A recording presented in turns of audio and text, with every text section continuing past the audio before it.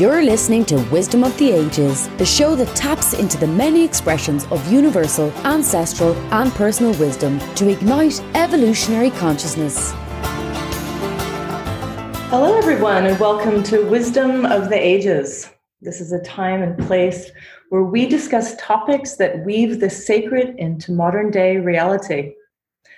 So one of the reasons I decided to create the Wisdom of the Ages podcast is because I saw quite clearly that the sacred feminine is not taken seriously, and that's at our peril. So it's a time for shifting consciousness, and it's happening. So our current dualistic split isn't found just in Judeo-Christianity. It's found in most of the world's religions, including Buddhism and Hinduism. So I enjoyed, in my quests, finding the Fairy Grail, which you can read about in my Legends of the Grail series. And the Fairy Grail gave me some hope that we might just find our way back to a non-dual, non-hierarchical approach to spirituality. But if you really want to experience the in-breath and the out-breath of creation, I have the guy for you. So Mark Whitwell, with his new provocative book, God and Sex, now we get both, is here with us today. And I'm so excited to have him on the show because he dares to ask why the concept of God can inspire violence. And he explains that sex is an invitation into life. He writes that sex is the substance of reality itself, the attraction of equal opposites that create life. So we're going to discuss this book on the show. So Mark is the founder of the Heart of Yoga Foundation, a nonprofit committed to yoga education around the world. Mark has taught yoga for many decades throughout the US, Europe, Asia, and Oceania, adapting the principles of the great tradition to the needs of the people from many cultures and countries. So here we are. We're going to talk about God and sex. Hello, Mark Whitwell. Thank you so much, Anne, for that beautiful introduction. It's a very great privilege to be talking to you and talking to all those people out there, all those lovely people. And thanks, everybody, for giving me the privilege of talking to you for a moment. I just love you, Mark, and I've watched you over the years and just feel like you're a dear, dear friend, not only to me, but for all of humanity. You know, thank goodness that you're here on the planet. Thank you so much. I have a question for you. Why did you put God and Sex together as a title? My observation in my life is that this cultural assumption that's universal all around the world, that God and sex are two different phenomena, has actually made both vulgar and useless, worse than useless, even destructive to the human life. This automatic assumption that God and sex are two different things. Because, of course, no, they're not. Of course they're not. That the union of male-female is the very method of God, or the method of life. And, you know, if the word God can be a tricky word to use, and I use it cautiously, but, you know, I could replace the word God with reality, or the power of the cosmos, you know, the source reality that is arising as everything. But I'm happy to use that word God because I see it as a correction of the right use of the word God. So obviously it is God's method to combine male and female in a perfect union, a perfect harmony, a great power, an extraordinary beauty that is life, that is everything in the natural world, is the beauty of God, of reality itself. And I think everybody's noticed that. If you look at anything in the natural world, it is, you know, unspeakable beauty. Yes. And guess what? You know, everybody listening, you are of the natural world. You are the beauty. So this is how life is working, how God is working to join the two, and the great spark of life is suddenly appearing, God knows how. There it is, and new life comes. That is the process. So God and sex are indeed one reality. It just seems like it's humanity has suffered a lot over both of these both God, God because of all the wars and so forth, and also sexuality. Just the poor men. I was reading in your book about the men who had to give up the love of the world, the love of the feminine, the embrace of everything natural to do what they think was good and to enter into service, and how in a lot of ways not only has it denied women of something sacred, but it also has broken the hearts and bodies of a lot of men.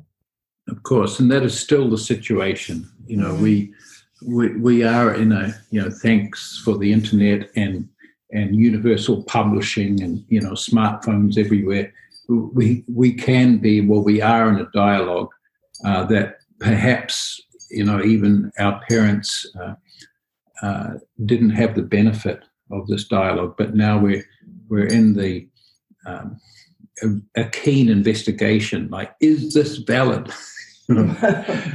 Yes.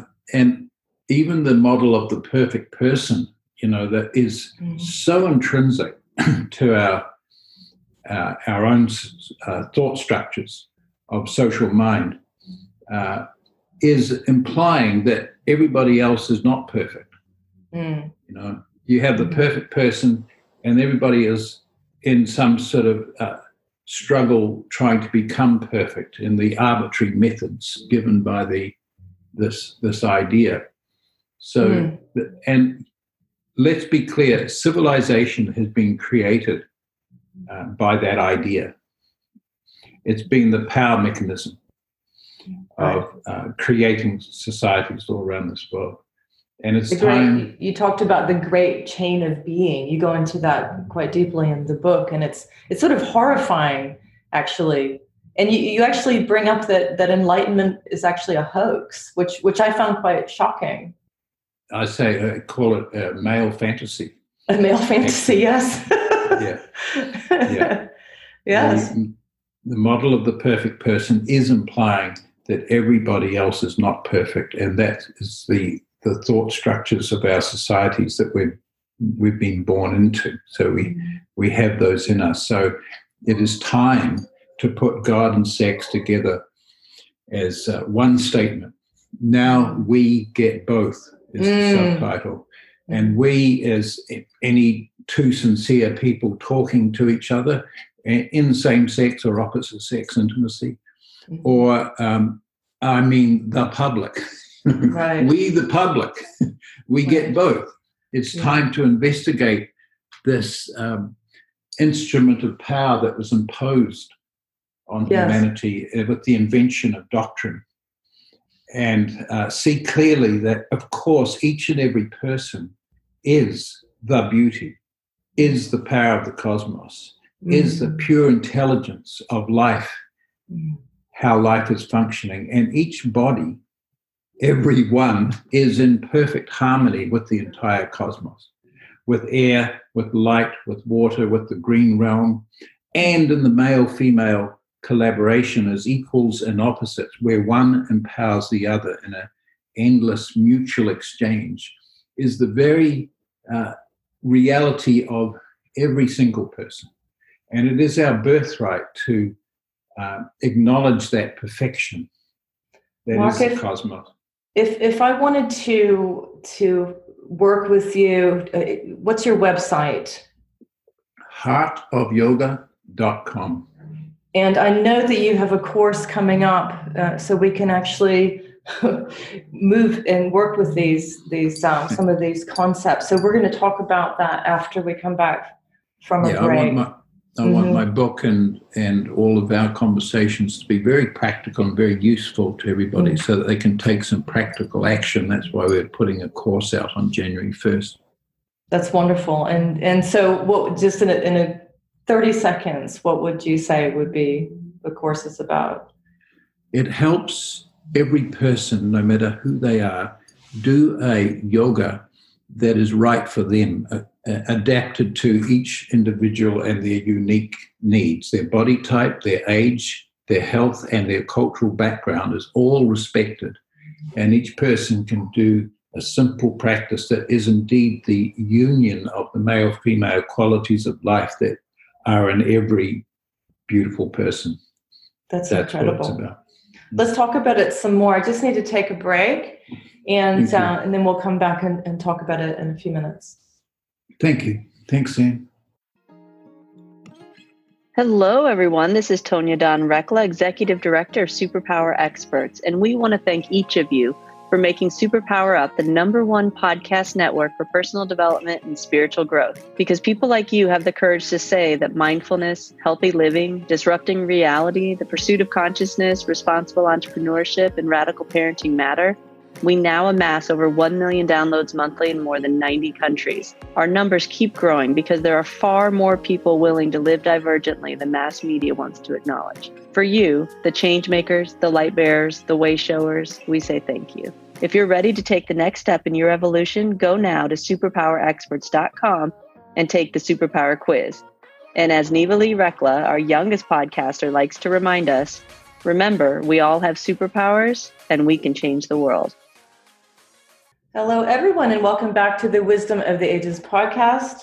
You can find out more about this show on wisdomoftheages.superpowerexperts.com. And today we're talking with brilliant guest Mark Whitwell, and we're going into subjects hardly anybody wants to talk about. We all need to: God, sex, and oneness. So welcome back, Mark. Thank you. Thanks, Anne. I'm enjoying our conversation. So I'd like to shift to something personal. I think people might enjoy this. I met you years and years ago.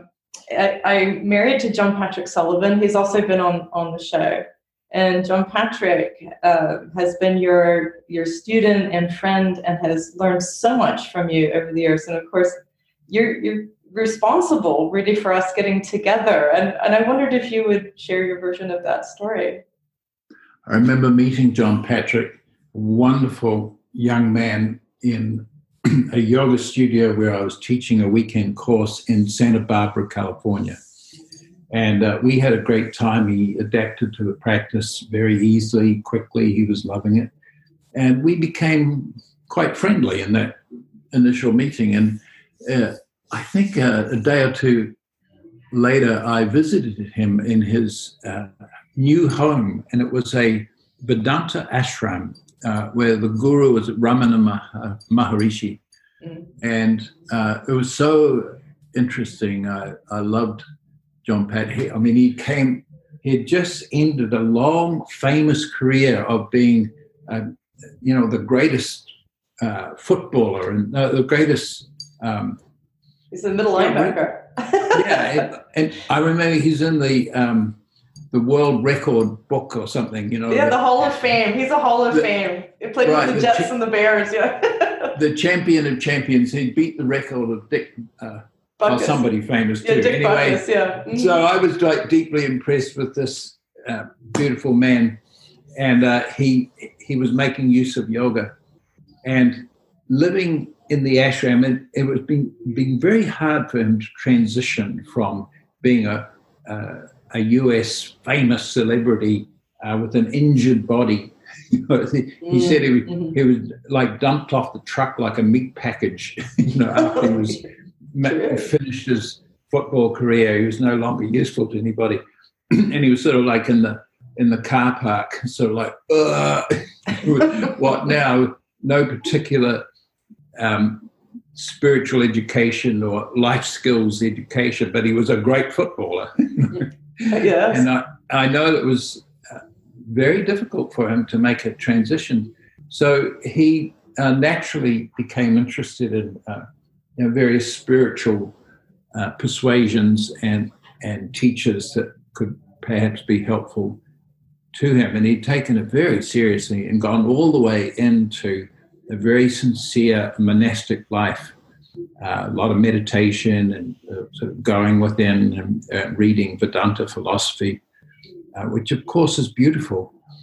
And he was nevertheless very single and becoming more and more single, and the glamorization of celibacy in the religious traditions all around this world, from Buddhism, Hinduism, Vedanta, Christianity, it's been the basis of the philosophical assumptions of world religion, is that by dropping away from relationship, from tangible conditions, and going within, indeed residing as awareness to all arising conditions, the witness only, is the ancient Samkhya philosophy that has created the philosophies of world religion. And John Patrick was deeply in that mode of living, and no doubt had a lot of relief from his difficult life as a footballer, dropped off in the car park. he was no longer useful to the money making, and he naturally had gone there and was becoming more and more, in my observation, dissociated from ordinary conditions, and dissociated from the idea of male-female coming into a perfect union. There was so much difficulty in our life that he decided to just drop it away. Mm-hmm. As a yoga teacher, I had to say to him, John Patrick, where is your woman? Where is your equal and opposite? And of course, to be very clear, it could be where is your man or woman, same sex or opposite sex intimacy. See, from this understanding, and it comes right out of the 10th century Ramanuja Acharya of the great Vedanta tradition, is that there must be yoga, there must be the union of opposites, including the male-female collaboration, to realize the non-dual state called Advaita. Advait, not two. It is yoga that joins the two to become one. So this statement of God and sex is based on a profound ancient teaching, actually, that became sort of sidelined or less dominant or hardly visible as power structure created the major methods and institutions within public, and that is by falling away from relationship or any need or any desire whatsoever. That's how you realize God. But Ramanuja, and my teacher of modern times, he just stated exactly the opposite. By the tangible embrace of all actual conditions of life, we know the source of life. And so this is a most important statement in the great yoga tradition, is that there must be participation in the given reality through the related conditions and all conditions. The biggest one, of course, is the male-female polarity. This polarity has been denied by orthodoxy all over this world. That's just made an assumption by, going to the monastery if you're a Christian, leaving the village, leaving your mother, getting away from women, going to the monastery, go to the power structure and concentrate on God, God on high. This created hierarchy in society and made a mess of the public life, because its assumption was that if you're still in the village having sex or interested in sex, if you're still in the family life, you are less than the great hero who has left the women and gone to the monastery and concentrated on God, or in the Buddhist parlance, residing as awareness. Buddhism and Vedanta are sort of the same thing. Residing as consciousness only is their statement, where the Christian parlance is more, I'm with God, I'm concentrated on God, I'm ascending. Yes. My attention is that which is high, and this idea has created the synchronistic idea of low. And what we had in Europe was womenless men, and in Asia too, womenless men basically telling the public how to live their lives, and what a mess. It is a complete mess, Mark. I mean, and John, just thinking about John Patrick's name for a minute too, he's 99% Irish, and at that time I think he's trying to follow in the footsteps of St. Patrick. And and I think, and what he talks about actually is that he's finding himself really missing intimacy. He's missing, he's up on a mountaintop and he just wants an embrace, Yes. Well, look, I do think this is why I put the book out, God and Sex, Now We Get Both. It's an ongoing process for any individual and definitely for the public. We've only just gotten started in this review of, is it valid, the whole idea of residing as awareness or going to the monastery away from relatedness. And this is why I said to John Patrick, where is your woman? And he's so wonderful because that night he rang you, and I think you had a date the next day or something like that. Yes, we did. It was so beautiful. And here you are together, and you're living this rich family life in Mother Nature. We are, and you really influenced that. I have to say, we did actually meet soul gazing. I believe it was the next day on a mountaintop, and I had been with Amachi, so I had been doing sort of the nun scenario for a year or so, and and we talked to you, and we went, well, hang on a second, if we really want to evolve, what would happen if we did that together? Maybe we'd wake up more quickly. Maybe relationship actually will burn the fire of the ego up and will actually reside in some sort of love. And 16 years later, Mark, I would say that's true. It's really been an incredibly powerful path together. Yeah, beautiful to hear. See, the teachings in yoga that were always there in the Veda thousands of years back, and then codified between the 8th and the 13th century in the great body of literature called the Tantras. It is making a very clear statement that by the intimacy with your experience, you know yourself. By merging with your object of attention, and the greatest object, of course, is your opposite intimate other, in the male-female collaboration, whether it's same-sex or opposite-sex intimacy, that union reveals the power of the cosmos, because it is the power of the cosmos. So by merging with my experience, I know the knower, I know consciousness itself. Whereas the predominant religious point of view is by going to the monastery and going within and away from desire, away from relatedness, I know sort of the basis of life, then I know consciousness.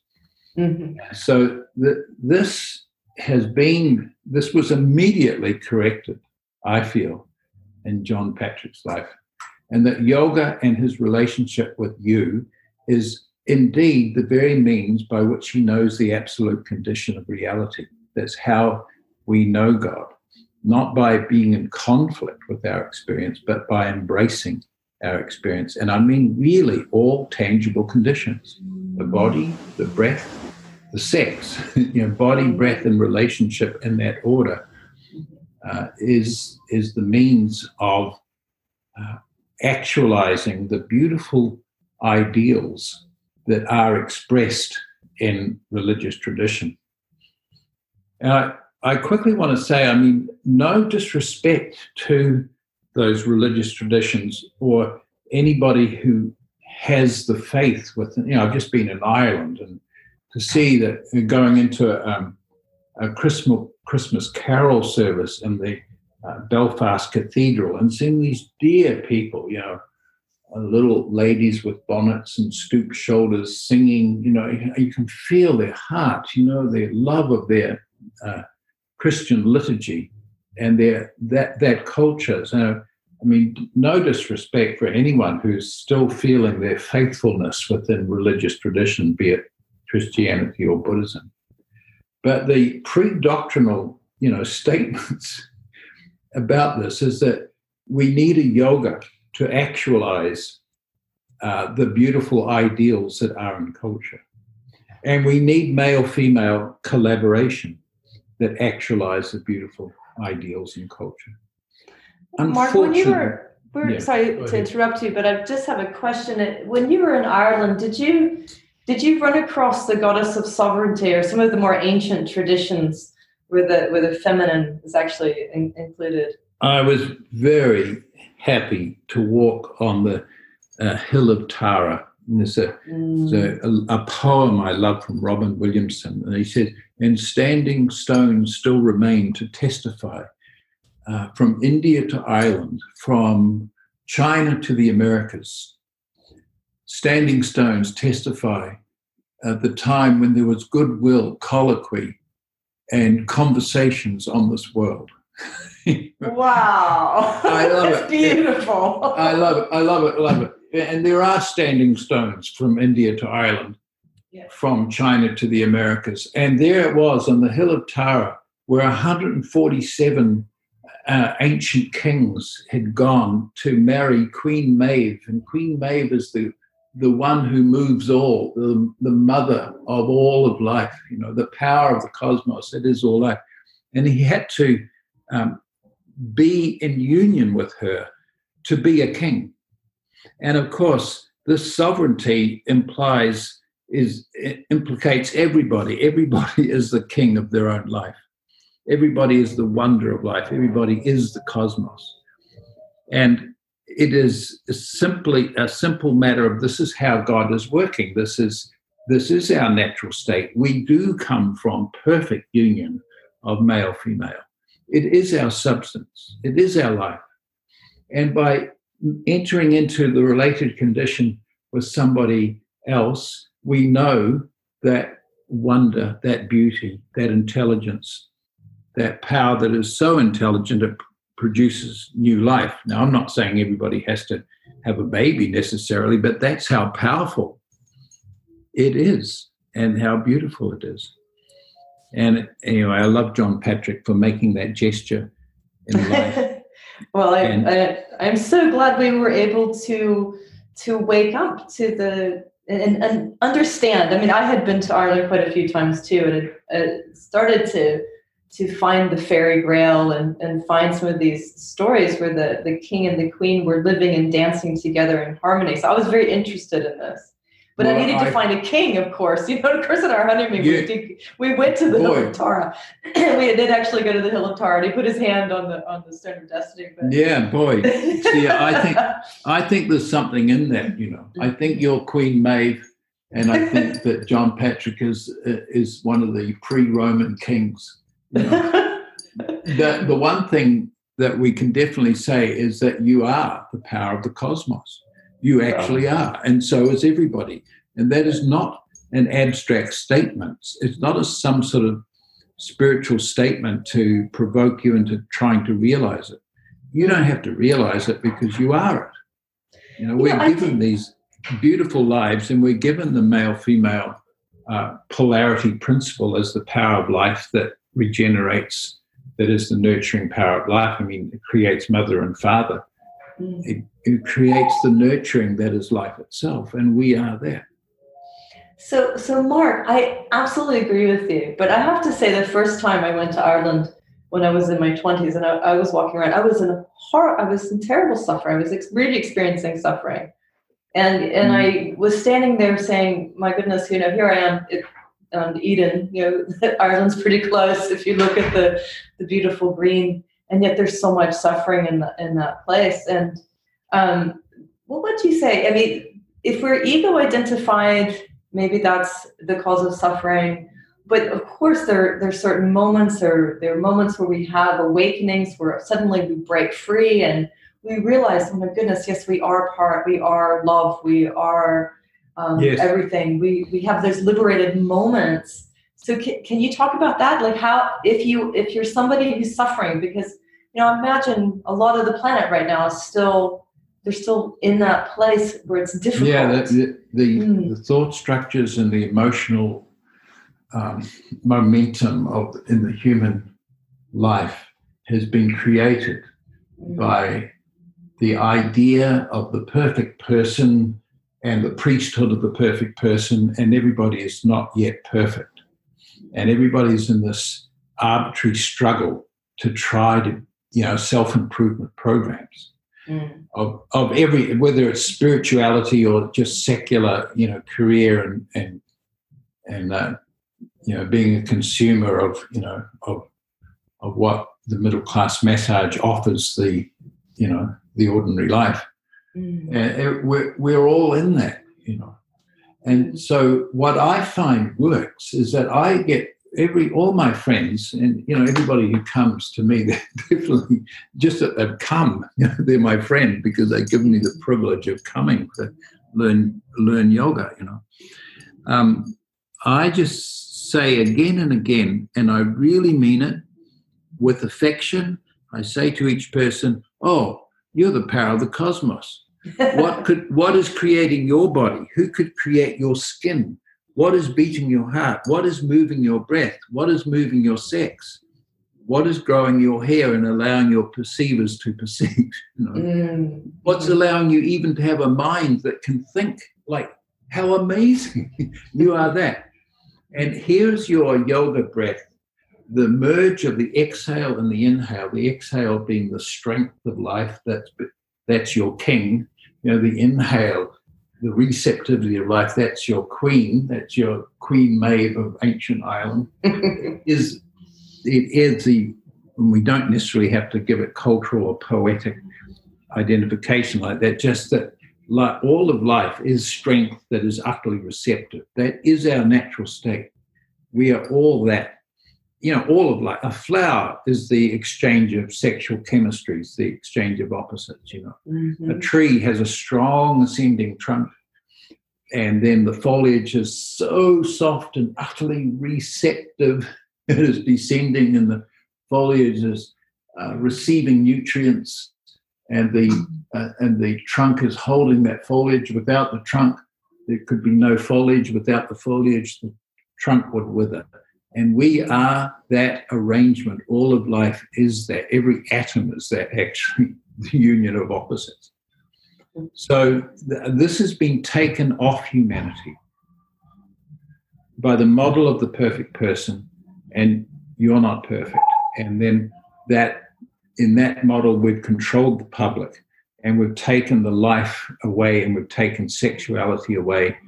And, in this chain of being that is God, the royalty, the aristocracy, the professionals, and the money class, and the working class, and then the animals, and in that chain of being, the male is superior to the female, and so on and so forth, and white is superior to black and brown, in this European chain of being that was until about, maybe a generation or two ago, was just automatic. No one even thought that there was another framework for seeing this world. It's so difficult. I mean, and one of the things that I've really thought about reading your book too, two things actually. One, I loved when you spoke about a tree. It was a similar passage, and you were talking about observing a tree. And then when we look at a tree, you might really enjoy this young sapling, and then you might see the tree grow, or you might see it in a different phase. And the tree, it's mature and it's complex. It's got more leaves, and it's still beautiful. It's still got a presence. And then you see a really ancient tree, an elder tree. I really loved that it's complex and it's gnarled. How incredibly complex being. And then you started talking about... Yeah, I just lost you there for a moment, Anne. I'm sorry. Did you lose me? Well, I'm still talking away here. But I was telling my mother about it last night over dinner, about this idea of the tree, this ancient, gnarled, and complex tree. Yeah. And she was so touched by it. Her eyes kind of welled up, and she goes, I am a living success story. It's true, Yeah, and the beauty is ageless from the time of procreation to birth through the whole of life to the ending of life is the beauty.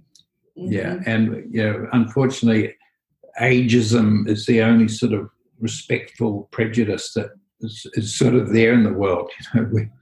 We socially we hate any kind of racism and all homophobia and all the dreadful prejudices of the world, but this ageism is still sort of it's not something that we've addressed. Yes, and we need to address it.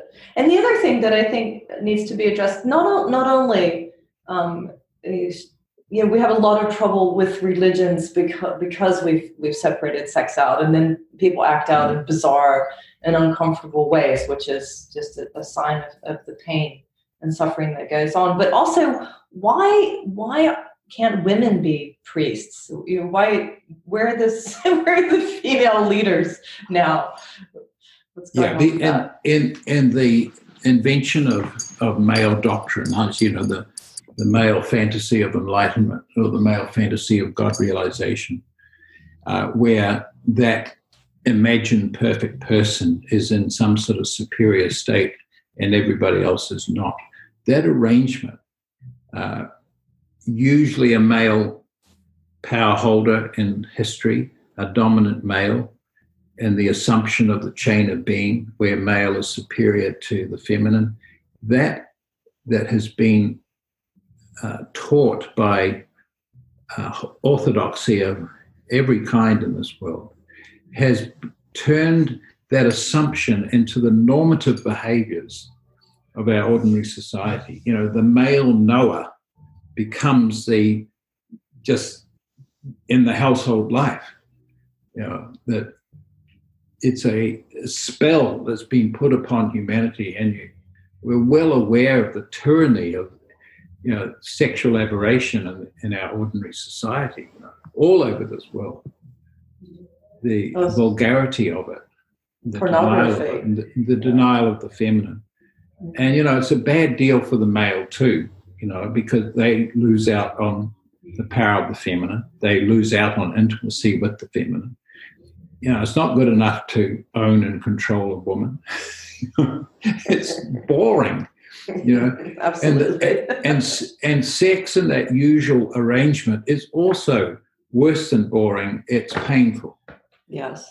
The male stress release in the feminine, and the whole of the ordinary sort of normative behaviors of our society with sex is like that. The male stress release, emptying and penetrating and usually painful. There's most of the world is sort of given up. Like in Germany, they threw out the popes and threw out the church, really, and then the Germans, in a very adolescent way, went, had all their exaggerated sex, and that got boring and painful too. So that they threw out God, and they've thrown out sex as well. Now they don't have either. Yeah, that's another problem, I suppose. Yeah. Well, you do talk about science also, and the reductionist materialistic view and how empty that is. So it's tricky. It's tricky to find that in breath and out breath. Yeah, I am saying that the ancient pre-doctrinal yogas of participation that were there, which was actually how religious experience came into the human condition. It was yoga experience, the experience of being at one with reality itself.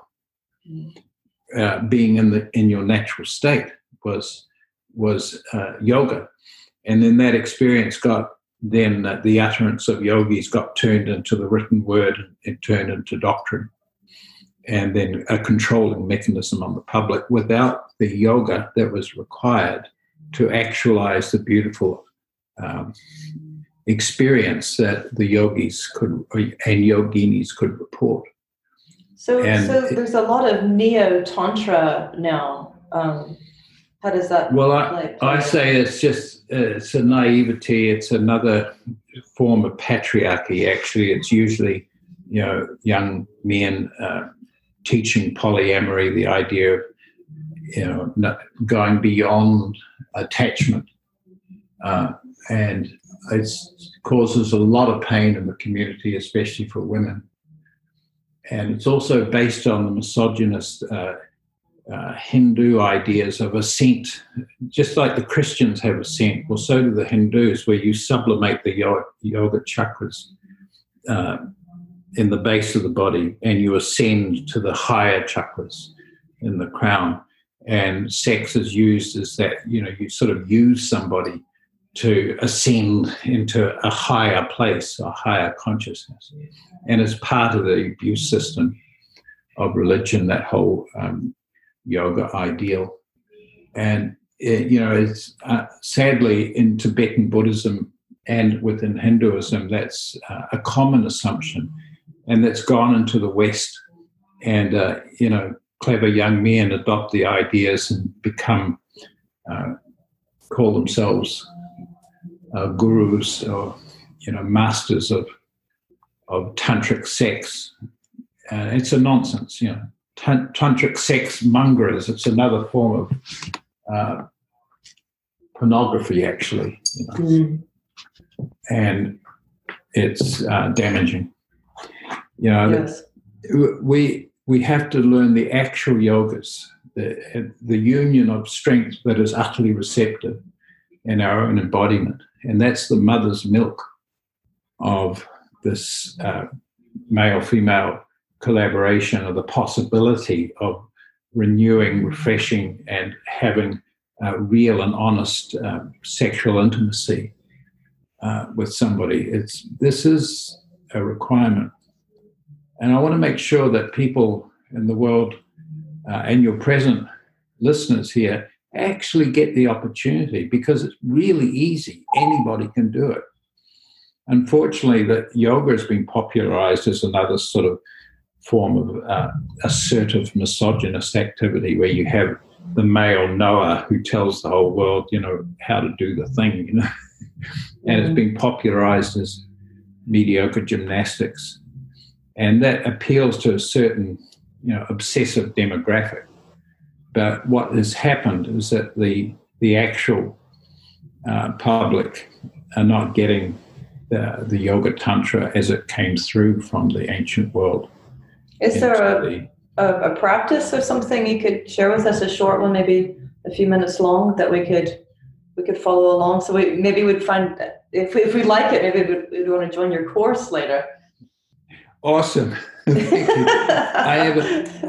I don't want to sell anybody any course or app or anything, but I don't want to be doing that. But I do want to give yoga adapted to the individual according to their needs, and see that the world gets this, because it is the practical means of, as I said, actualizing the beautiful ideals of culture and of religion. And it always was, and it always will be. And that is simply to be intimate with your own tangible experience, the real condition of life, what life as it is. So I really, thank you for the opportunity to pass it on. And essentially, this matter is the exhale is strength from the base of the body, and it's an ascending movement. The abdominals basically flatten in a little bit and push the diaphragm up. It's the exhale, strength, male. And the inhale is the upper chest expanding and receiving the inhale from above, and that is the descent in life. So this obviously has implications to one's spiritual life, because we ascend and we descend synchronistically. And there's no valid ascent without the descent. Right? So it's most fundamental to improving your intimacy with life of every kind, including your intimacy with somebody else that may have a sexual aspect to that love embrace. So I'll just do that now. I'm doing it right now as I sit here with you. I inhale and my arms come up over my head, my hands meet together, and I keep my shoulders soft and drop, and the wrists soft and the elbows soft. I inhale, and then I exhale, and I bring the arms down like hands in a circle around my body. Inhale, I bring my arms up. And you might hear my breath. You hear my exhale. It's a sound in the throat. And inhale, same sound. Pause and exhale. Pause. Now, what's happening here is that the body movement is exactly synchronistic with the breath movement. They're one and the same. The body movement is the breath movement. The inhales is from above through the whole body, and the exhale is from below, the strength of my base ascending. Inhale, descending. Pause. Exhale, ascending. And there's a sound that the larynx becomes the controlling center, not the nostrils, not a sort of muscular struggle to get it, not a sniffing of life. Like, it's not like that, but it's sometimes we call it ocean breath, where the throat is the controlling center, not the nostril. And or the actual Sanskrit name is ujjayi, or victory breath. Have victory in life, the victory of the union of the male-female collaboration in life. So that. We'll do another couple of breaths. Inhale, my chest expands as the arms come up in a synchronistic movement in the inhale. And exhale, arms come down and the abdominals flatten in and up. And this is the breath that we use, that the body uses in sleep. If you've ever heard somebody sleeping, the whole body starts participating in the breath, and there's a gentle, soft sound. It's not like a valve that's controlling how much air is coming through. It's actually the whole body that is doing the breath. But there's this little soft sound in the larynx as the air passes to and from the body. And the whole body participates in the breath. So all the pranas, the nurturing force of life, comes in the body and you wake up refreshed. So it's using that principle in the waking state. So thanks for letting me say that. And I just emphasize that, nowadays with our internet, anybody can look into this. Anybody can do it. From a teacher's scholarly statement, there's a right yoga for every person, no matter who the person is, that is your direct embrace of reality or God. There's reality, the power of life itself, the power of the cosmos that is arising as pure intelligence, unspeakable beauty. The body in perfect harmony with the cosmos and dependence on the cosmos. That's the fact of our life. That's what we've been given. And anybody can do this yoga of the embrace, the enjoyment of that fact. Not a spiritual struggle trying to get somewhere or realize something in the future. Not a future enlightenment, not a future God realization, but participation in God that has brought this body into existence and is presently sustaining this body and all of life. So with our internet these days, we can look into this. We can look at an app, my app, I Promise, and the Yoga Promise, or we can buy an online course and get quite specific, detailed instruction in relationship to the whole matter. And this online course that we've got is very nice because it's interactive, where people can ask questions, and the gathering around the world do it together. And it's sort of like I think it's the next best thing to actually meeting your teacher. We try to make it real and personal like that. So I want to make sure that this conversation and my book, God and Sex, has a practical outcome. You know, there's something tangible that you can do to respond. If your heart is woken up to the fact that God is arising as all creation, you know, that the beauty of a flower or sunlight on the water is the beauty of God arising as the seen reality, as the ordinary existence, you know. If you're woken up to that fact, but nevertheless, because of the social patterning of the society we've been born into, we seem restricted from that. One man in Ireland, he's a beautiful man, he said, I hear what you're saying. I hear it. I understand it. And then he's a man in his 50s. And then he said, but why do I feel so broken? You know, my heart, you know, the people in the churches and the pubs, and, you know, St. Patrick separated the women and men. You know, you're supposed to concentrate on the priesthood and, you know, concentrate on what's high, not the ordinary intimate life, you know. So that's the mess that they left us. You know, the power of Rome was controlling the European empire. And so along came St. Patrick, and I'm sure he was a good-hearted fellow, but deeply ingrained in these assumptions, you know. Absolutely. Well, he was actually a slave, wasn't he? St. Patrick, I believe he was a Welshman who was stolen and was a slave who had some sort of satori experience.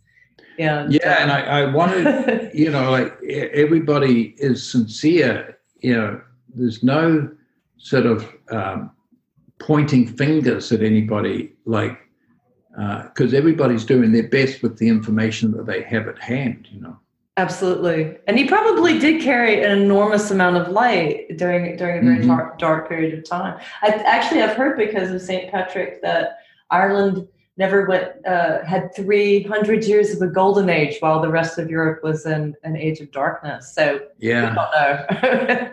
Well, I had an Italian woman in my classes, and I'm going to go and make an appointment with the Pope, and I'm going to explain to the Pope that God is realized in the perfect collaboration of men and women, and that women must, of course, be priests in the Roman Catholic Church if they choose to, and of course, men and women may marry if they choose to, and being given the wisdom of male-female collaboration and sexual practice as the very God-realizing practice. Maybe it will happen. Maybe it will happen in our lifetime.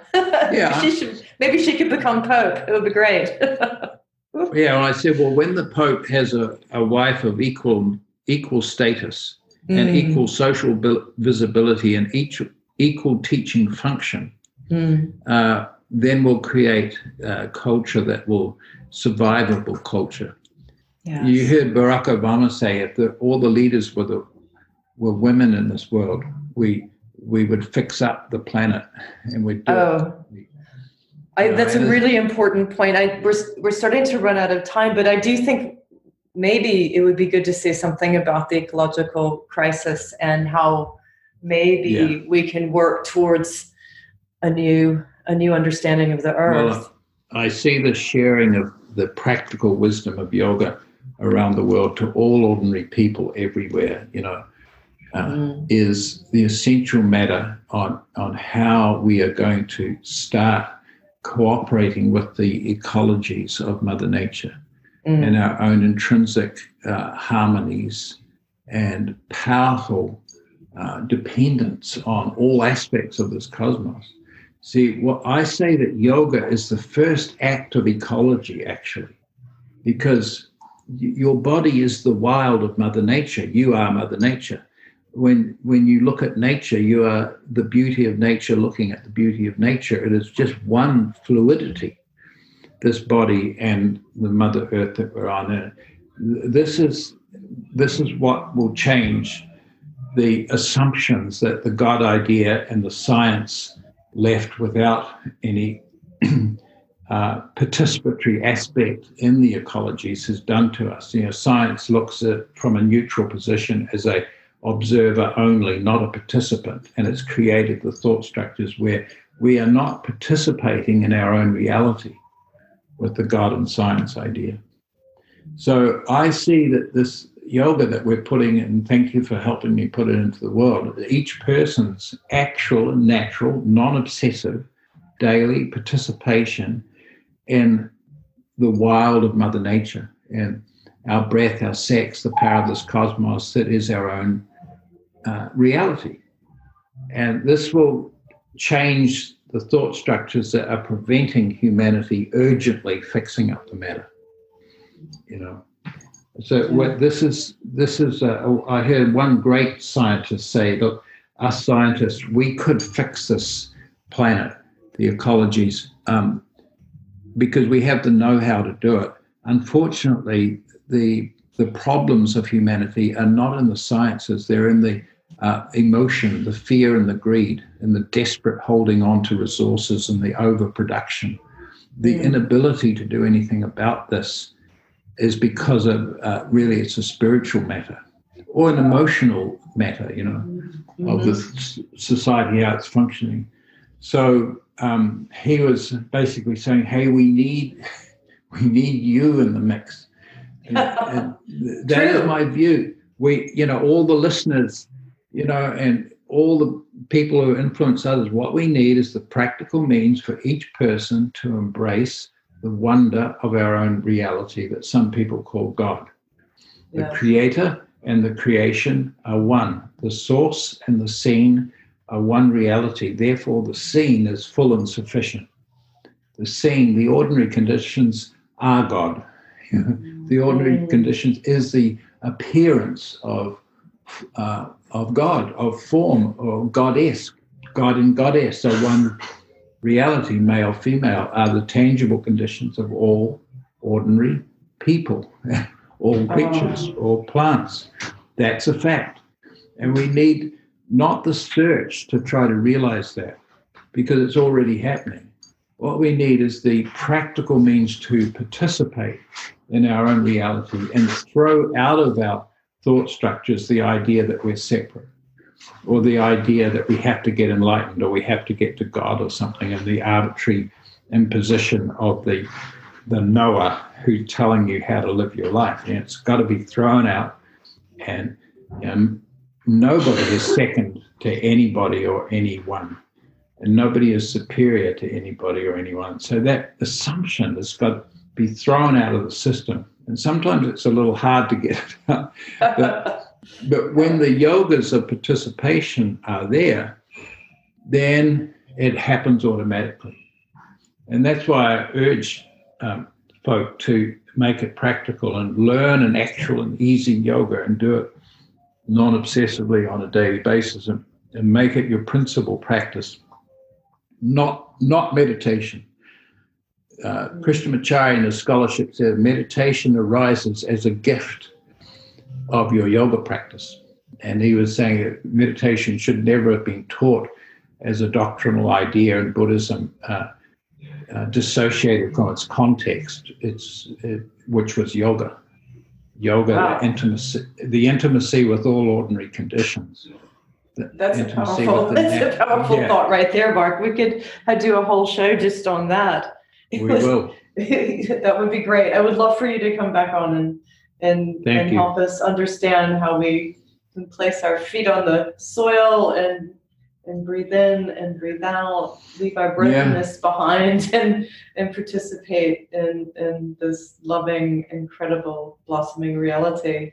My heart is so full. My heart is so full hearing your words. Thank you. Your wisdom, everything that you've shared. And I'm excited. I want to join your course, and I want to just keep being your friend. Well, that's lifelong, eternal. I think there's a heart recognition, the recognition of the one reality in which everything is happening. Absolutely, yes. In the Veda, that was the bed of yoga for thousands of years.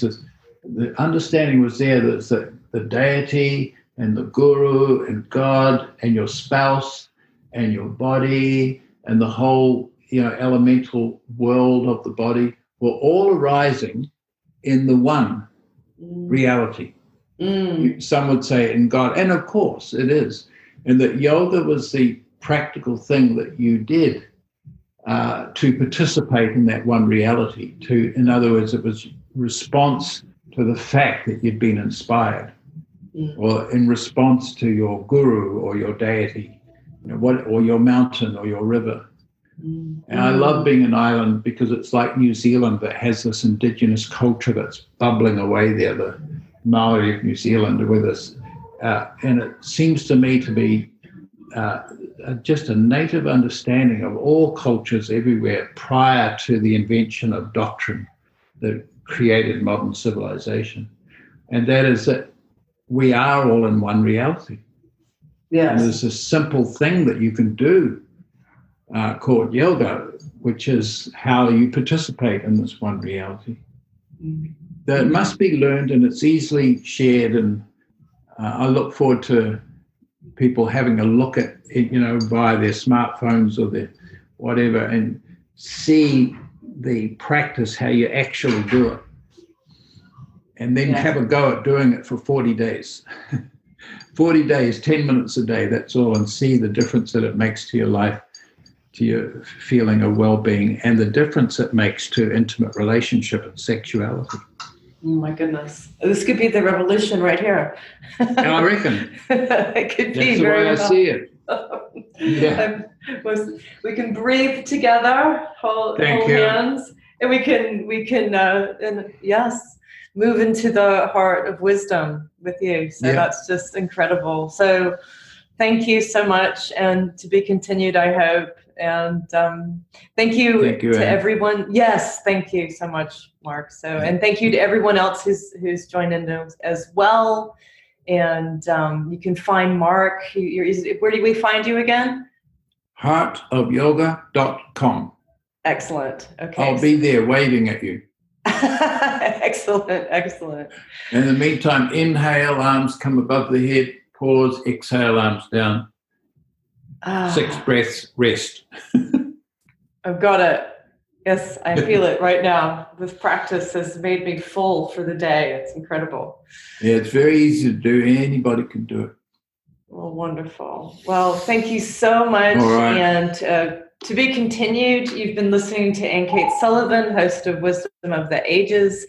If you want to view my books, which are actually about Celtic mythology, so if you want to find out more about that sort of yoga, you can go on to AynCatesSullivan.com. So until we meet again, may the wisdom of the ages reveal its secrets to you, one message at a time. Thank you so much, Mark. Love you so much, and love all those people out there. Thank you. Hey, love, bye-bye. Love, yes, love. Yeah, one love. See ya. One love. See you later.